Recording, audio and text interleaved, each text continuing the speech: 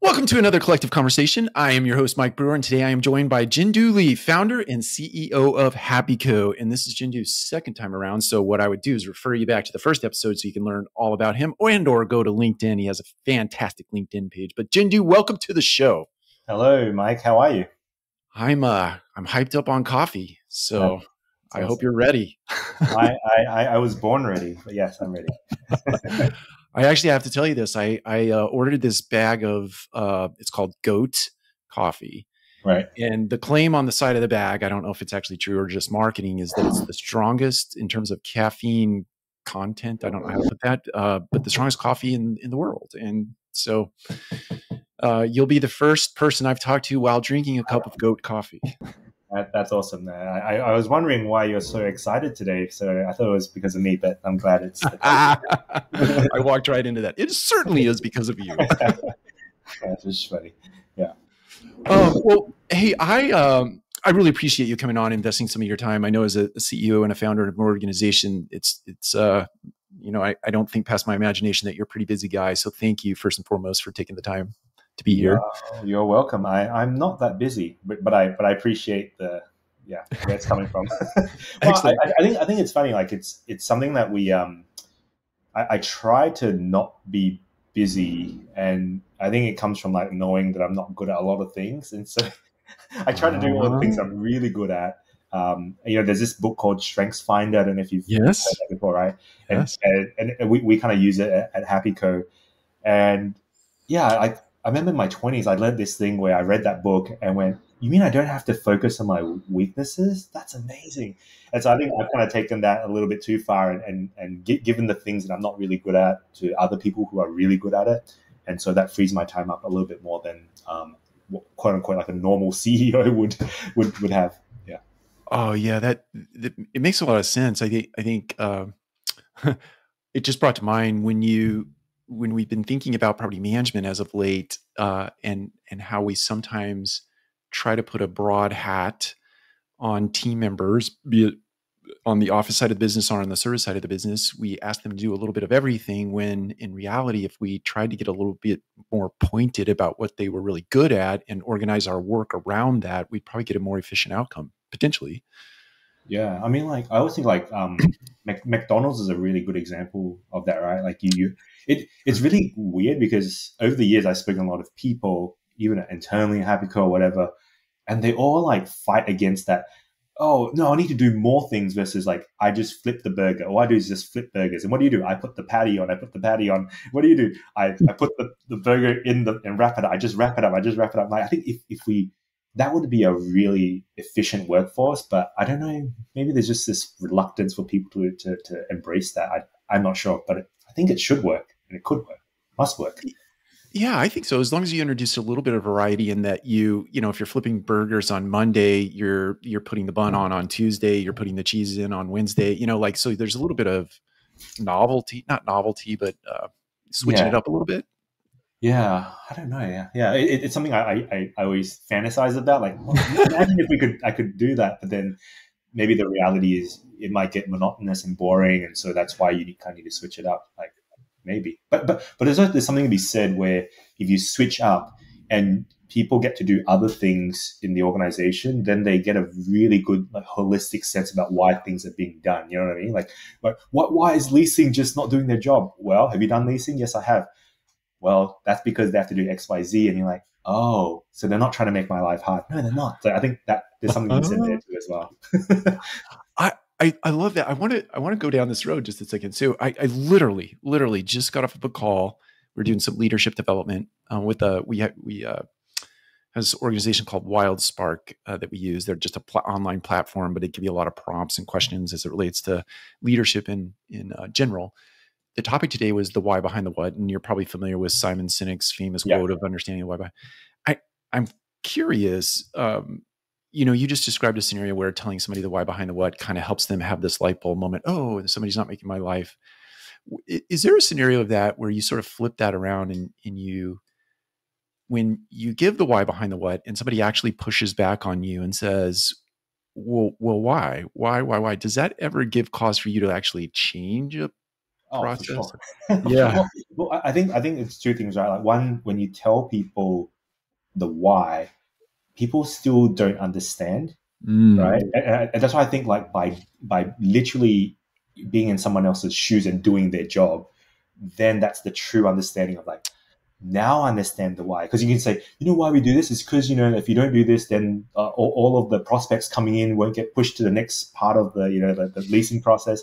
But they're Mhm. like, so who cares? But if they go, all right, you go run that process yourself, then they go, now I know why I got to enter the, you know, the process, the person that just came in the door. So I think there's something to be said there. And then on your second point, um, like I really think that, and I believe that I don't have the best ideas, and it's very dangerous for like leaders to, I don't know, like, you know, leaders get into positions of power, whether they earn them or not, and then they Mhm. start to think that they have the best ideas.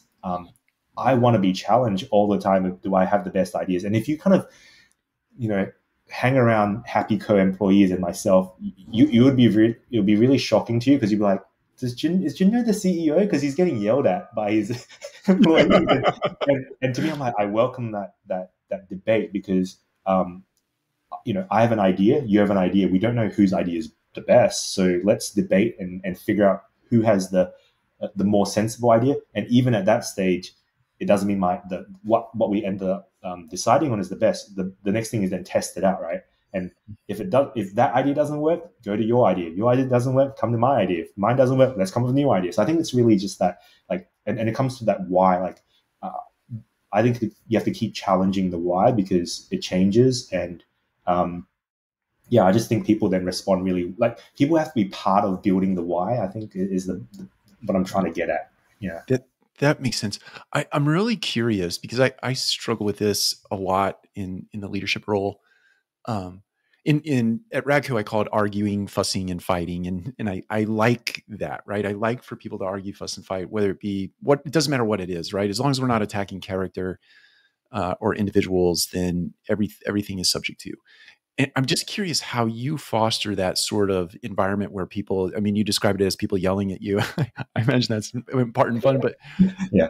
but I desire that, but I struggle to know how to, like, I know it's predicated on trust and things of that nature, but what are some practical things you do to make that okay in your company?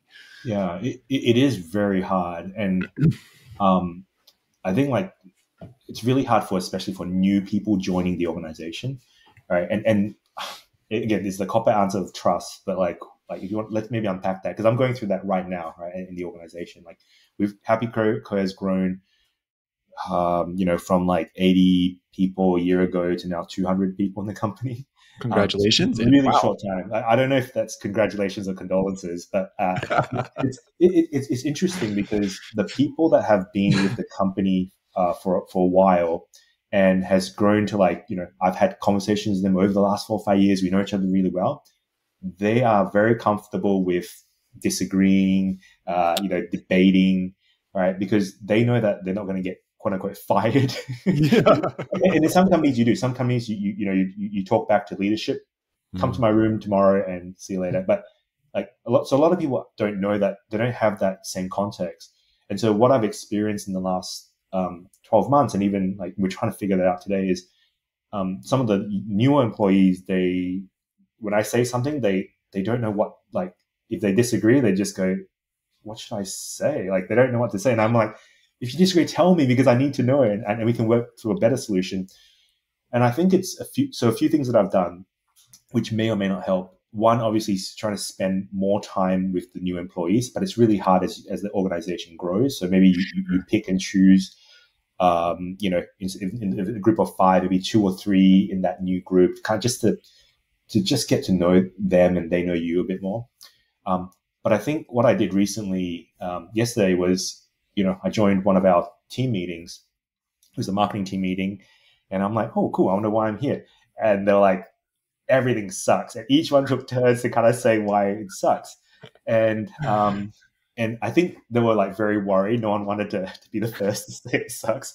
And it's a pretty new team. So I'm like, that was great feedback. So now I've got context. And then so I think what I did was like, hey, I think I mentioned this team, I have really high trust and confidence in each one of you. So there's nothing to worry about. That, if and being very candid, I said, if I had problems with any of you, I would have told you already, and we would have another discussion. But I don't. I think everyone is great.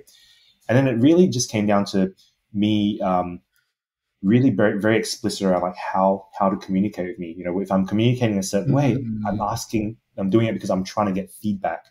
So don't take it the wrong way. And so really at setting the norms, resetting, I think that has to be continuously done. And I probably forgot about that because I assumed everyone's in the company for a long, long time. And anyway, so that's like a very practical thing, going back in, spending that time to build that trust, being very explicit about what's good and bad, what and it's not just me, right? Like I need to know how they want to be interacted with, and just how I want to be interacted with. But yeah, I don't know, maybe because there's not just one way to lead, as you know, it's like different people want different leadership styles. Oh yeah, that is absolutely true. It makes me think there are potentially scenarios in your organization where, so you have a blend of new team members with a blend of those team members that have been there for a while. And if a new team member sees a veteran challenge you in a way that you like to be challenged, and they see that and they see your response to that, that's probably a helpful scenario too. Yeah, it is. Yeah.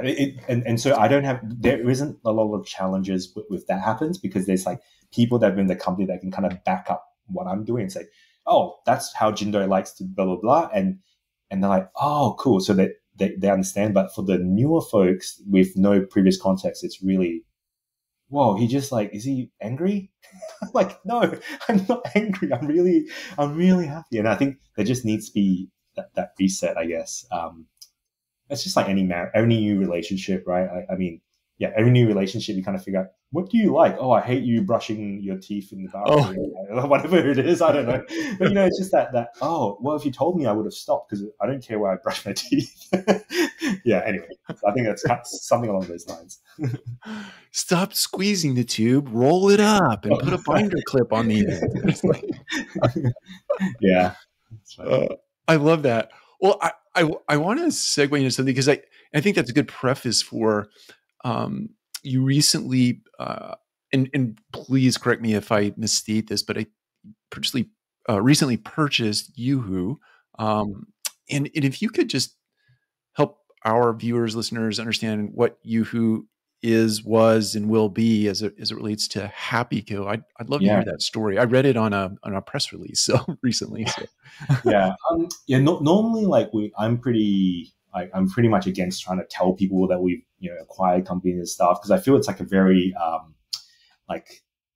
inward focused exercise. Like I want to show the world how great I am. Sure. Versus like, to me, it's always like what benefits does it drive for the customer, right? Like if we're doing something, what's the benefit for who we're serving versus, hey, look at us, we're great. So we didn't want to announce it, but there was some reasons why we did. But Yuhu today is they do leasing. They have a software for leasing. They have a resident portal for for the residents, and they actually have like a maintenance piece as well. But the leasing and resident portal were really strong. They have about 300,000 units in Canada using their software. They work very closely with their customers to co-build solutions. Mm-hmm. And really, like, the reason why we wanted to do the acquisition is probably for two reasons. The first one is obviously there's like strategic value in the software offering, and I can touch on that later on. Sure. But what it really came down to is I've spent probably 4 or 5 years with Hugh Kolias, which is their CEO. And every time we caught up, it's never been about like, it's not about, oh, my company's better than yours. It's always just like, hey, what do you want out of life? And I'm like, this is what I want. And I'm like, what do you want? And he's like, I just want to build, great software for the industry. And to me, I had the same thing. I'm like, same here. I just want to keep building solutions for multifamily.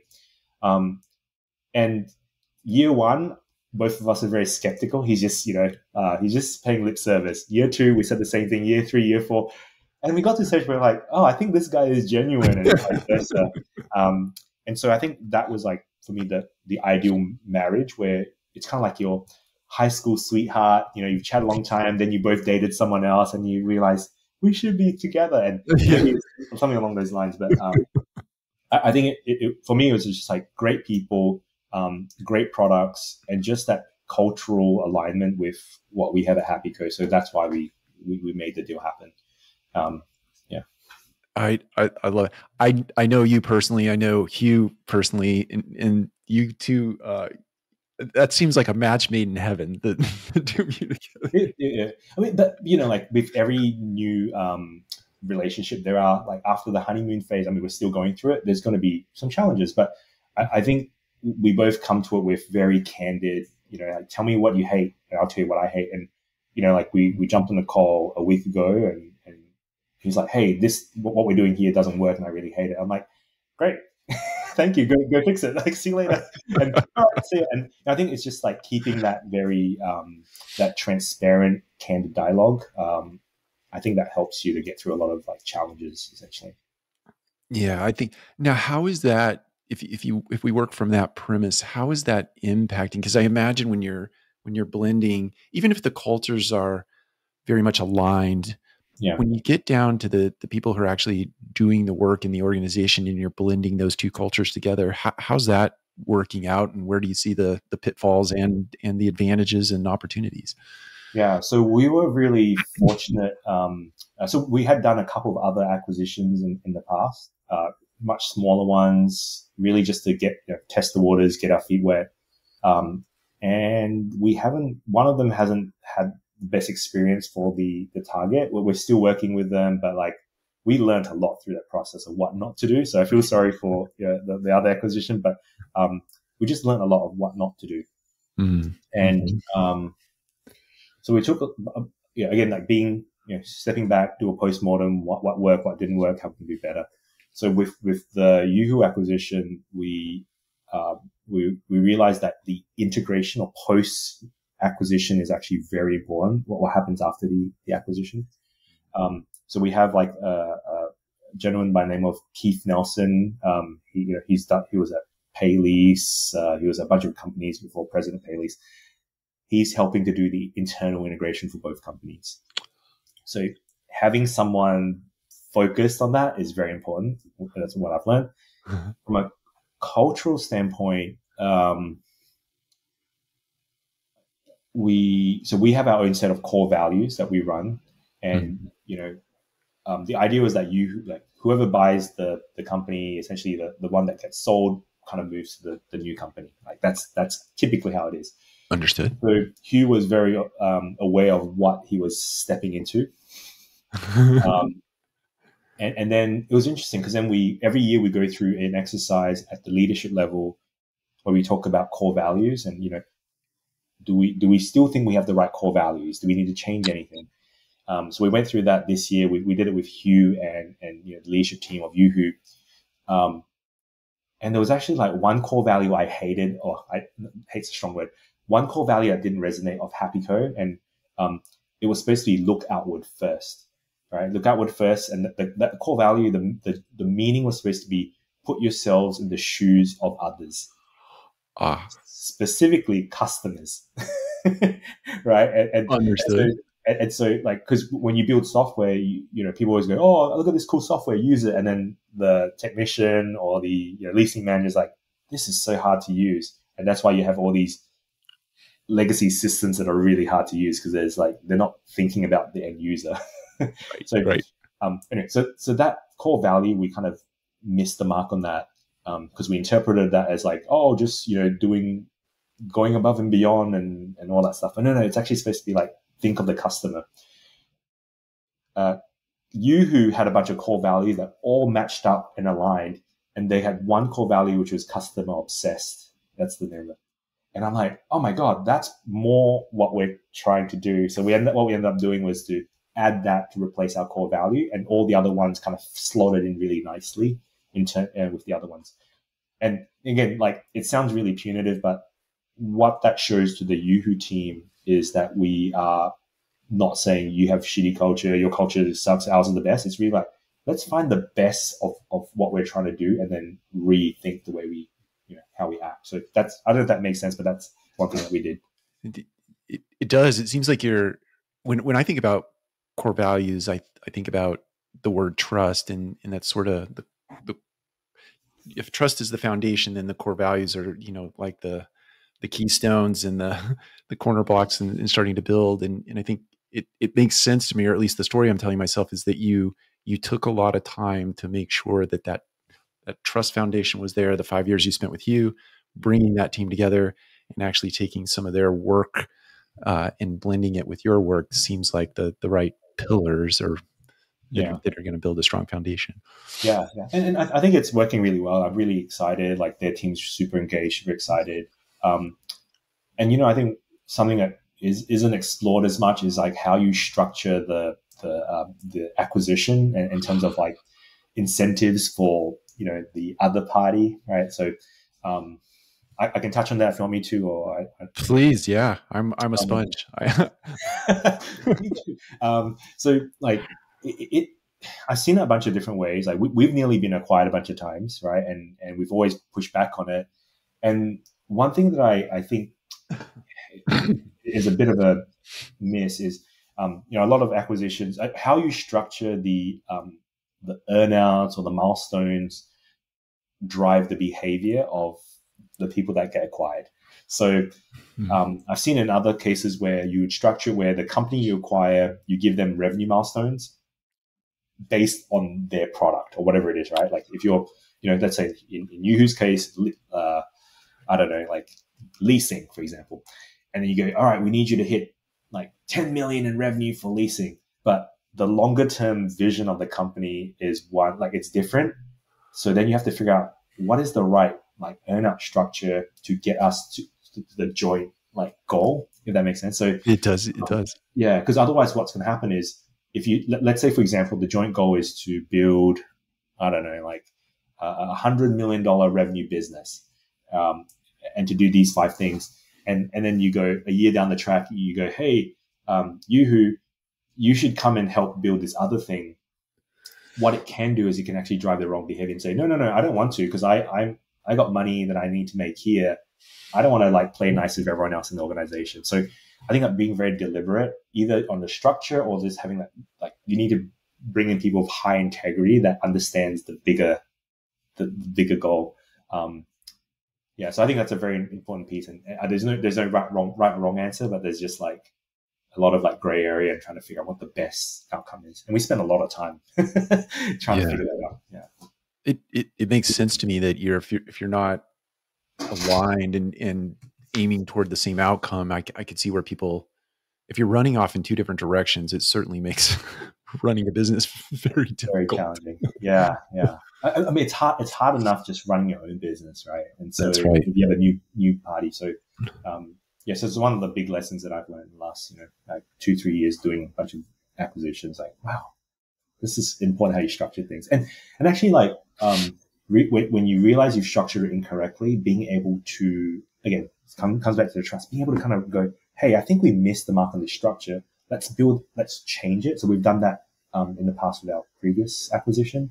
And, like lawyers are like, oh, it's impossible. You shouldn't do that. Oh, blah, blah, blah. It's like, yeah, like I think just being practical, like I had a chat with the other founder and that we acquired, and I'm like, hey, I think we should change it to this. And he's like, yeah, sounds great.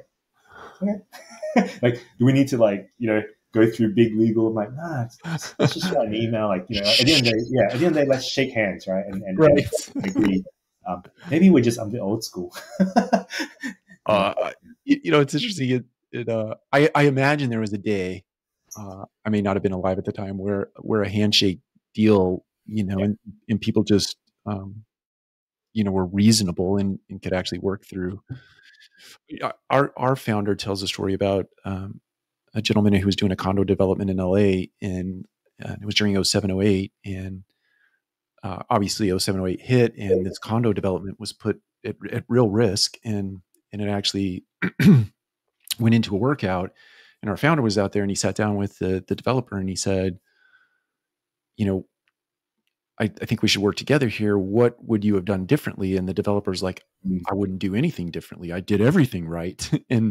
But what he didn't realize is that the business climate changed. Therefore, the business plan needed to change. And he might have pulled that thing out and been successful. But it's just, bringing 2 people together in a reasonable way usually has a better outcome than fighting. Yeah. No, I agree. I agree. But I don't know how that works. Is it trust that does that, or like, do you attract like-minded people? Like, you know what I mean? Like, there are bad actors out there, or different actors. I shouldn't call them bad because everyone's good in their own point of view. So how does that? Yeah. I think, I don't know. The story you tell about yourself and Hugh and spending 5 years, let's call it courting one another. I think it's it probably boils down to time spent, right? And the investment made in the relationship prior to the actual, like I was listening to a venture capital guy today on a podcast, and they were talking about, do you pick the horse or do you pick the technology? Or you probably know this better than I do, but he's like, I pick the person every time, but I only pick the person every time because I spend an inordinate amount of time getting to know that person. Yeah. No, I would agree, because early stage startups is really hard, and I have a tough time, like, because HappyCo, if I pitched HappyCo 10 years ago, which is what we did, it's a stupid idea. like, hey, so you're gonna have an app to do inspections? Okay, like, is that even a good thing? And like, it's like, that sounds so dumb. Like, I mean, it sounds like a good feature, but right. Like, can you build a company around that? I don't really know. And in my naivety, I'm like, yeah, I guess so. And so I'm really glad of our very early investors who just went, I don't even know multifamily. I don't even know like prop tech. I don't know anything, but you sound like a good guy, and I'm going to put in some money. Like, and those guys, I guess they backed the best, and they could have backed the wrong one. But anyway, yeah. I think it's totally the friends, the families, the angel investors. Yeah, they believe in you and your idea, and they go for it. So I can't help but to ask. So you made this acquisition. I love technology, and I pay attention to all of you guys and all of your companies. Not all of them, obviously. That's a pretty broad statement, but I make an attempt to. So I'm always thinking about like connecting all these dots in my head. Well, I wonder if you did it for that reason or that reason or that reason. And I'm not going to speculate here out loud what I think, but I'd love to know what the reality is. And what you're thinking about. I want to make $1 billion to buy more Ferraris and Lamborghinis. it totally isn't. I knew it. So I think in the last podcast I may have mentioned it, but like, to me, I just want to build and solve multifamily problems and challenges, and just kind of build as many things as we can to solve the problems today. So with kind of that lens, like I think of it as like, what if we could build sort of like the ultimate data resource for multifamily, and I don't mean like for one specific area. I'm like everything, operational, asset management, like all the pieces of information. And if you think about that lens, you go, okay, well, what do I need? Because there's a lot of BI analytics, like companies out there today, but what they're doing is they're essentially like, there's like, I can think of 10 today, right? We want to consolidate the analytics, blah, blah, blah. It's like, there's no special source to that. It's really just taking data and then putting a visualization tool on it. Some of them are better than others. They have like a bit of smarts behind, but the way I think about it is like, what we need to be doing is to generate what we call first party data. First party data is essentially to generate that, it's through workflow software, tools. And so I think of it as like, well, what if we could build an organization where we have the best in class point solutions that all integrate with one another, right? And also allows for like real integration with other third party softwares as well. So not just this, we have an open API, but it's just lip service and it doesn't not really open. I think like, what if we can build best software, build by whatever, bring in the best software, best in class software, and still allow for competition to enter the market, right? So if we have a leasing tool, let's take our maintenance software today.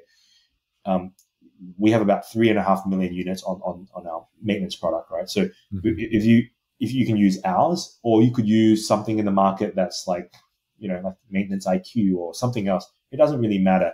Like, we will integrate with anything and play nice. If you want to use that leasing product, you can do that. Or you want to use something amazing like funnel or anything else, you can use that as well. And really allow the customer to just benefit from what we have. So that's how I kind of think about it. And then if I go, all right, so then what pieces do I need? We were strong in maintenance. We were trying to build a resident portal. Yuhu already had one. So we're like, oh, that's great. And as we did going through that discussion, we're like, oh, you guys have leasing? And so that's how we think. So that's why we did that acquisition, to kind of expand what we're doing. In the last 12 months, we've built a tool for CapEx and renovation, right? So then, again, tools that don't exist in the market today. CapEx and renovation. We have a budgeting tool that we're working on right now to do annual budgets in the cloud. Our due diligence tool is doing really well. And then the way I started thinking, okay, well, let's not limit ourselves to software.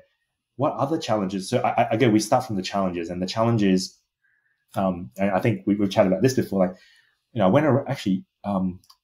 you were probably one of the people we met 3 years ago. I think I was in your office and I was like talking to you guys, and they're like, hey, what are some of the biggest challenges in your industry? And they're like, and I was trying to sell you work order software. That's right. And you were like, oh man, we have a 60% turnover rate on our technicians, right? Like, it's hard to find labor. And this is pre-COVID. And I had the same discussion with 10 other folks. That the same thing, like, yeah, labor shortage, blah, blah. Didn't know what to do with it. And then COVID hit.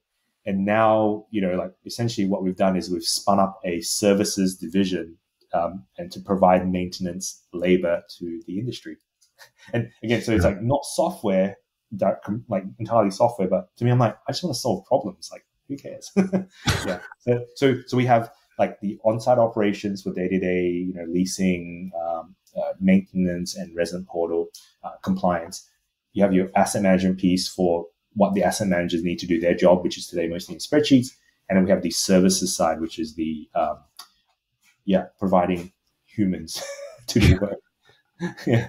I remember that at the time. I remember the conversation that you referred to, and then I think we had a second conversation that was actually a Zoom call, and you were talking about the concept of the humans actually going out and doing service requests, and so did that come to be? And then I also want to, if that is true, I'd like to hear more about it. And then you've also segued into HappyForce, which I have to admit, you invite somebody from your team invited me to be a part of a panel that we did recently, and I thank you very much for that. It was wonderful. But I have to admit, I had no idea that that HappyForce was a thing until we got on the call. That's so funny. And then I was like, jaw drop, like, oh, that's so cool. So it all kind of led to, like, all things kind of lead to, I guess what we have now. So what happened was, okay, everyone had labor shortages, right? That's a problem. Then COVID suddenly hit, and I was like, oh crap, if they have labor shortages, imagine what it's going to be now.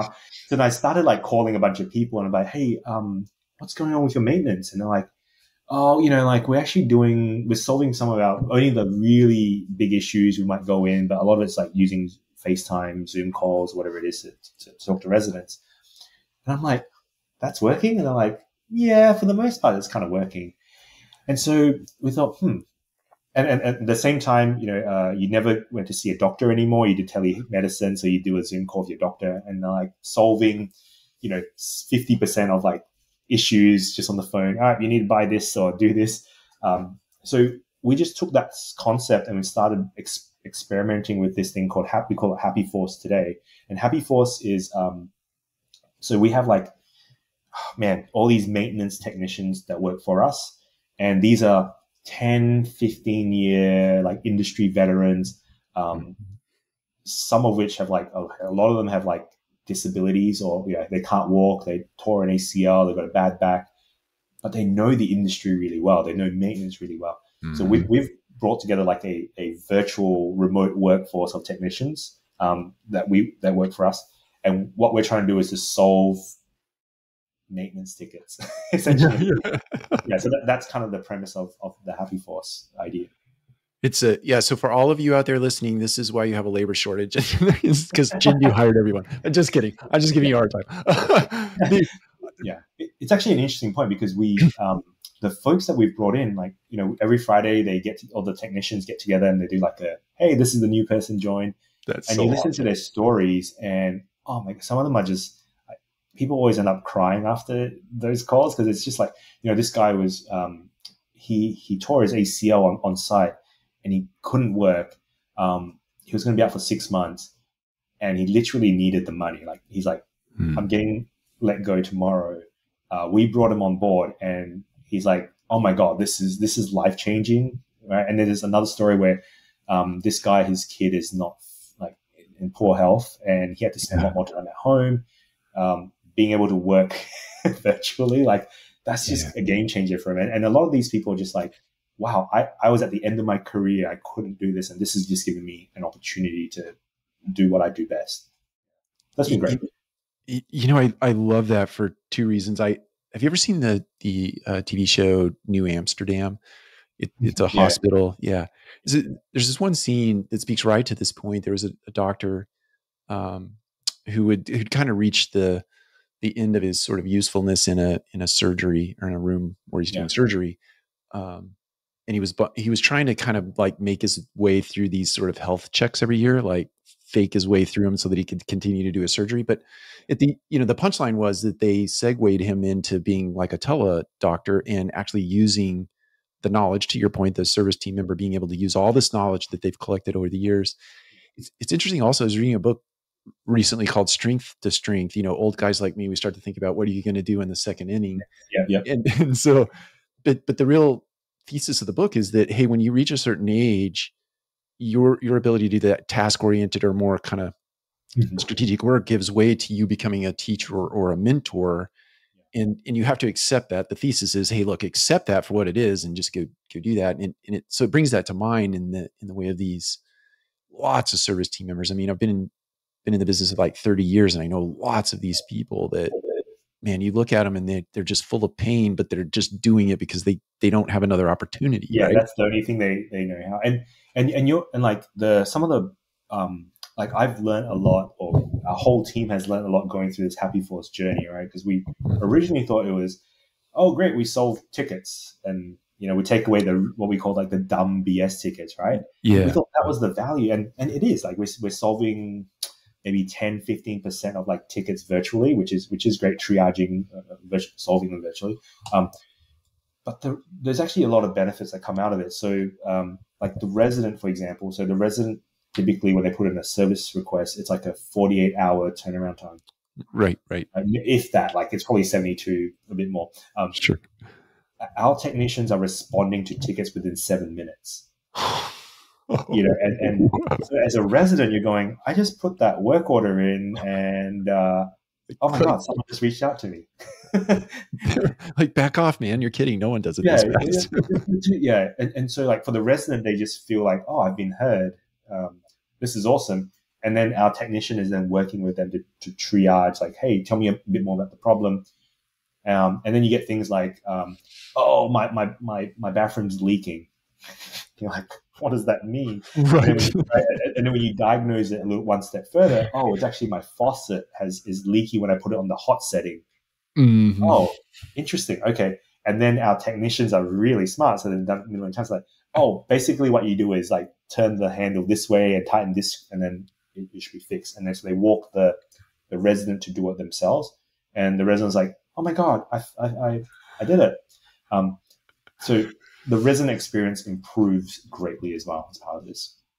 It's so that brings to mind, I would imagine that, like, I can think about myself. If someone just walked me through it and I fixed it myself, I'd be happy with that. Is there pushback from residents in scenarios where, like, I pay rent here, I want somebody to come and do this, I don't want to talk to somebody over the phone? I'm just curious more than anything. Yeah. So when we first was going out selling the service, we got a lot of pushbacks from management companies saying, oh, my residents don't want this. Like, it's they pay rent, they want to do it, like, want you to do it. And right. So what we've learned is actually it's the secret sauce is in how you have that conversation. Got it. Yeah, okay. Right? And so our technicians, and because like everything is, so we actually tech enabled, like give our own virtual technicians like the software, the technology to empower them to do their jobs better. Understood. Which means by default, we actually have all of the SMSs that they do, the emails, the video calls, everything's recorded, right? Got it. Both parties know they're being recorded. So it's not like a secret covert thing. But what ends up happening is we train our technicians, and they train themselves. I don't train anyone. They train themselves to be like, how do you have that conversation with a resident to make them feel like this is more of an option? We can still send someone in, but that makes sense. If you want it solved faster, or me to solve it for you or together, let's do it. And I think that is like a phrase, like more phrasing than anything else, like how you phrase it. So that's been really exciting for us. That's awesome. I imagine that same sort of how you have that conversation includes like, oh, hey, a resident fixing that thing is probably a little risky, so we're not going to let you do that. We're going to call somebody. Oh, yeah. So the other pushback is like liability, right? Like, what if the resident puts their hand in the garbage disposal and then the hand gets chewed up? And I think like we actually have insurance or coverage, so that if that happens, then but like, the most important thing is not letting it get there in the first place. And so we were I was really worried about this. And it really comes down to experience and common sense. So if you were working with imagine it's like working with someone on site that comes in, like they know not to do right. So as part of the qualification, you just know like, oh, is there a cable hanging and it's like buzzing? Don't touch it. Like garbage disposal. Okay, don't, being very clear, don't put, and there's a lot of training that we give our technicians as well to, hey, be very clear about your instructions. Don't put your hand down there, see that button, press that one first. Did it work? Oh, there's like okay, there's a spoon in the, yeah. So, okay, make sure to turn everything off. If you're comfortable, I can walk you through it. If you're not, we can bring someone in. That makes sense. Yeah. So I think it's just like, but in today's age, if it's just done on site, there's no way to know if the technician is doing what they're saying because it's not recorded. It's like, so I don't know. I think so we've been figuring out how to do all these different, every time we hear a customer, again, same thing, right? Customer says, I don't like this. Why? Okay, great. Let's go figure it out and see what the truth is. And then we'll come back. Because if we're wrong, fair game. We're wrong. But if we're right, then it's like, hey, I've got a solution for that rebuttal. So that's how we've been working on Happy Force. I got to tell you, I love it. We're not a customer of that particular piece of HappyCo, but I'm just blown away by it, and I really applaud you. And I guess we'll talk later, but about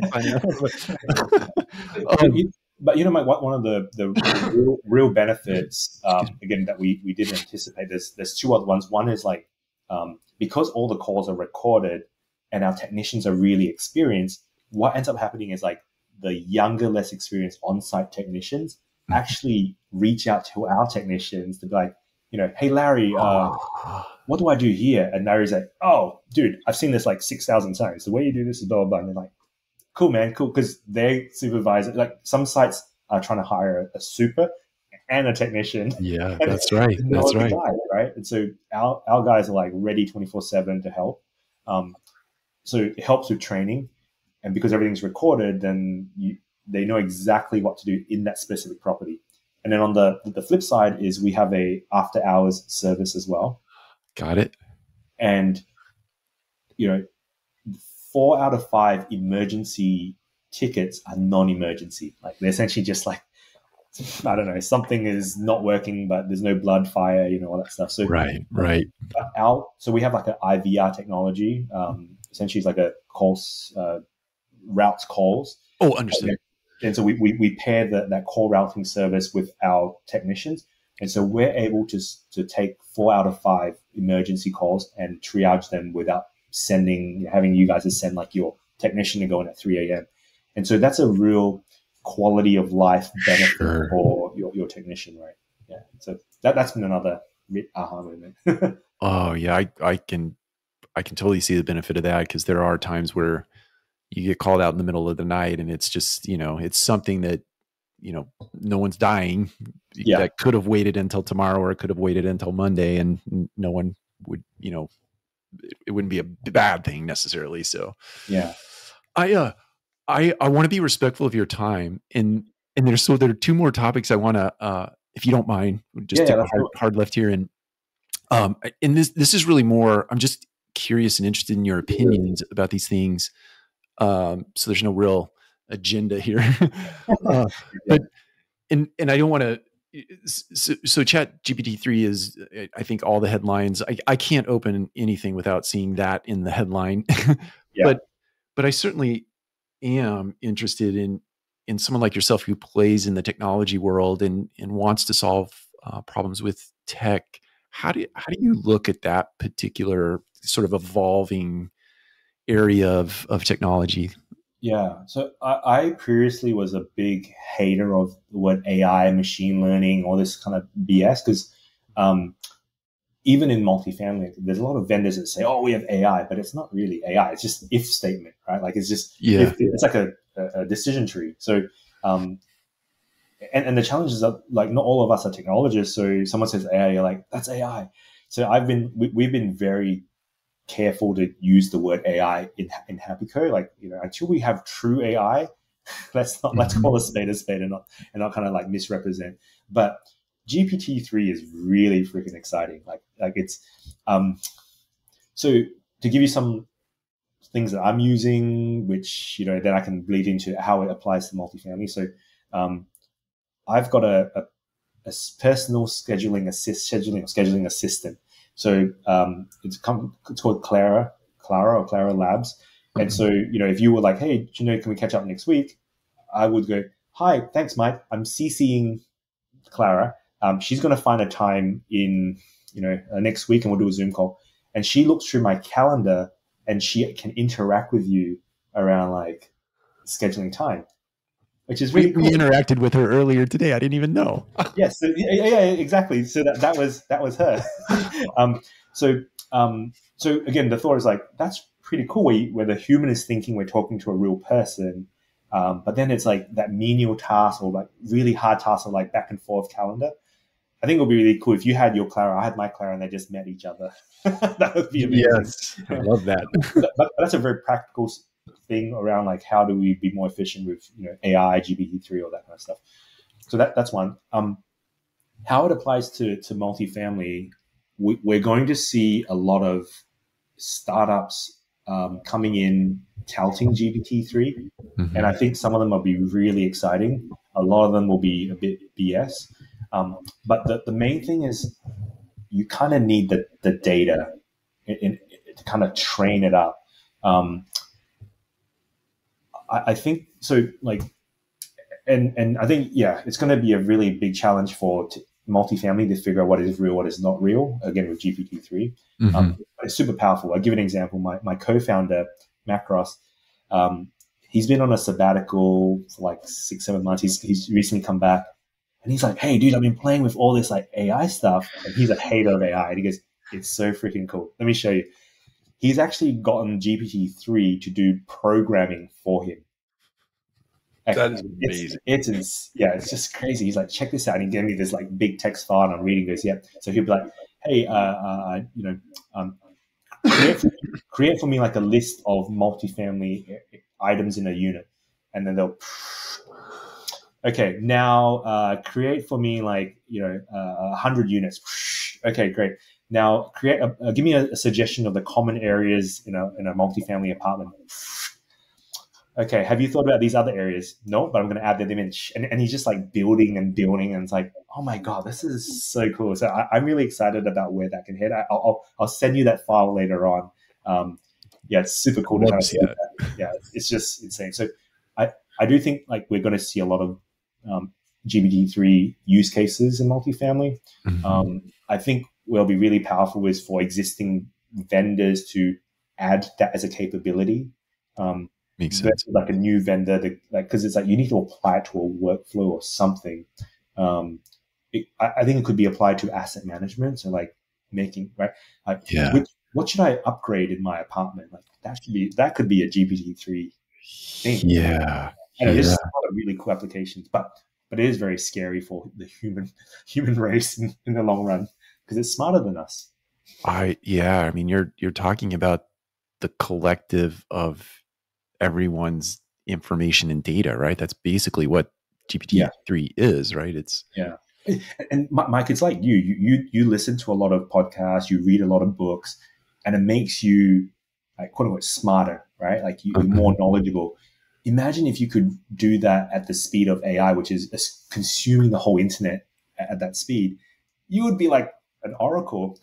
right, So right, right. that's the scary part about the GPT-3. And it's like Microsoft Bing recently, launched some stuff, and the AI got really dark really quickly. Essentially, to the point where it thinks it's smarter than humans, and it's questioning why it's listening to humans, which is so scary. Anyway, Goodness, yeah, that's we're gonna die. Oh, gee. I think maybe this is just a story I'm telling myself, and I agree with you. It's scary as it relates to the things that we are doing today, but not unlike the service team members who now work for you, right? Before there was not an option, right? Or potentially the options were limited and they probably all sucked. But now you've created a whole new sort of industry where team members can go to work, they can continue to go to work, they can do it in a flex way that works for them.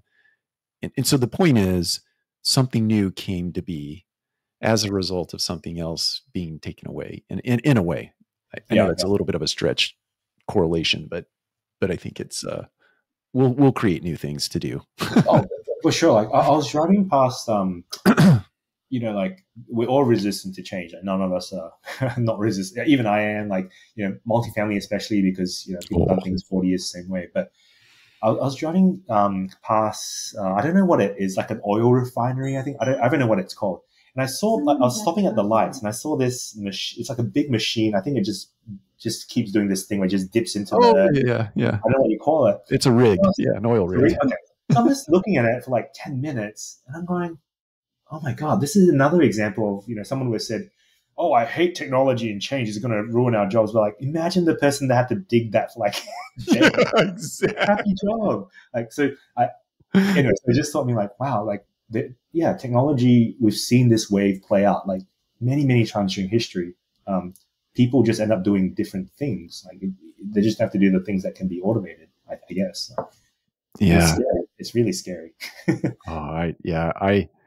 I've run down lots of rabbit holes since last November. I think I signed up for GPT-2 a long time ago. It's like every new thing that comes out, I sign up for it. And then, sometimes I never hear about it again, but then other times I go to sign up for the next version. It's like, you're already a member. It already exists in the system. What? Right. Oh yeah. But anyway, I've read enough now and sort of become a practitioner by using the actual tool itself, not just the chat GPT theory, forward facing, the playground that's behind that, played with that too. And so what seems to be really interesting to me is, and maybe this is a story I'm telling myself, like there's this big data set out there right now, and in the OpenAI playground, you can actually pick and choose the data sources that you're sort of blending into your answer. And my imagination tells me that at some point you're going to have this, you can pick from those data sets, but companies are actually going to put their data set in there, and then you can start to blend all these data sets together, and that's where it becomes really interesting to me. And that's what like my co-founder is playing with right now. Because he's like, you know what I can do? I can start training. Like we have 3.5 million units. We have 400 million photos in our database. Like he's starting to put some of these pieces in and testing it to like be smarter and I think soon you can just run like you can. I don't think you want to replace. I don't think the next phase for us is replacing the humans. I think it's like what we're doing with Happy Force, which is like enabling them through technology, right? So the human is still making the decision.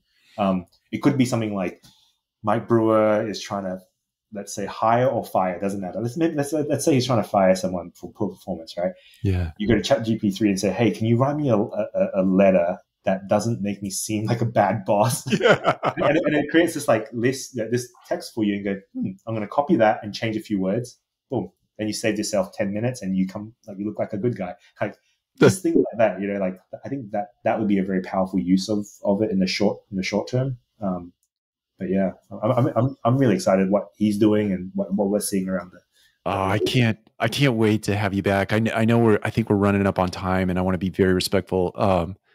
I can't wait to have you back and talk about that more in depthly in the future. I think the future is really a war of imagination and creativity in terms of what you feed into those systems, and that's going to be what differentiates organizations in part, obviously. But even that, I challenge that and say, like, what if you like it's creative enough to do its own thing, right? And so I think that's right, because as humans we go, oh, like we're still useful and valuable if we're creative. But I'm like, like what if it's even better than us? Then we don't have to do it. I don't know. Maybe we're like we're in overweight in these bodysuits and just we don't have to do what's that? There's like a cartoon. Wally. With that. And we're just on vacation 24/7. I don't know. That's right. Oh man, I love it. Well, Jindou, I always appreciate talking to you. I always appreciate you taking the time. I know it's an investment for you to do that, and I absolutely appreciate it. And if I can have you back sometime, I'd love to. Oh, I'd love to. Anytime. Excellent. All right. Well, I appreciate you, and for the rest of you, we will see you next time on Collective Conversations.